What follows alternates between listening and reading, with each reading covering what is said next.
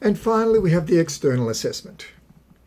And it really does dominate a lot of your thoughts, because all of your other units, starting from year 11 all the way through, have to prepare your students for their final examination.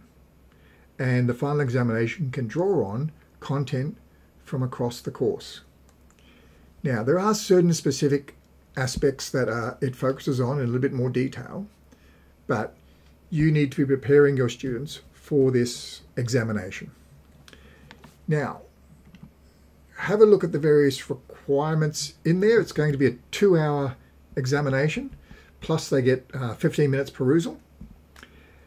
Then there'll be 1,000 words in total, or the equivalent.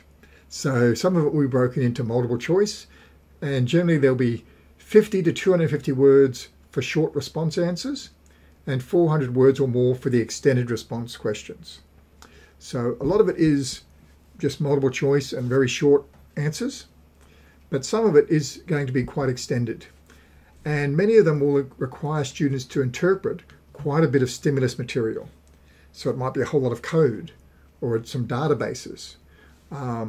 So there's a lot for students to actually read and interpret and explore in order to be able to answer the questions. Now, in some ways that's good, in that they've got the material there to actually base their responses on. So it's not purely based upon their remembering material from the curriculum.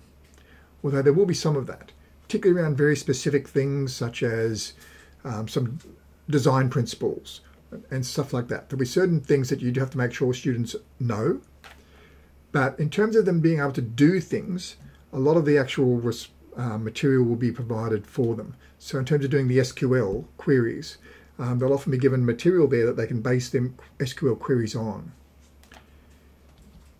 Okay, so have a look at some of the example exams and some of the stimulus material that has been developed to help students with that, and the marking guide for the exam. Now, remembering you won't be marking it, but someone else will be marking it using these guides.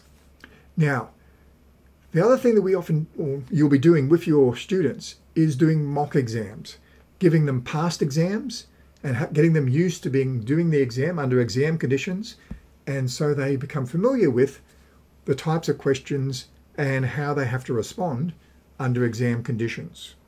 And you'll do those and prepare those, and depending upon how the school does it, it might do it on a whole school basis where everyone goes off and does their exams or their mock exams under really formal conditions, or if not, you just do them in your classroom and you prepare the students for that. Now, of course, you've got to remember that the exams won't be the same year after year. And by looking at multiple exams, students will get that idea. But each year there'll be some new material introduced, and some of it, though, may repeat from previous years. So that's just the nature of exams.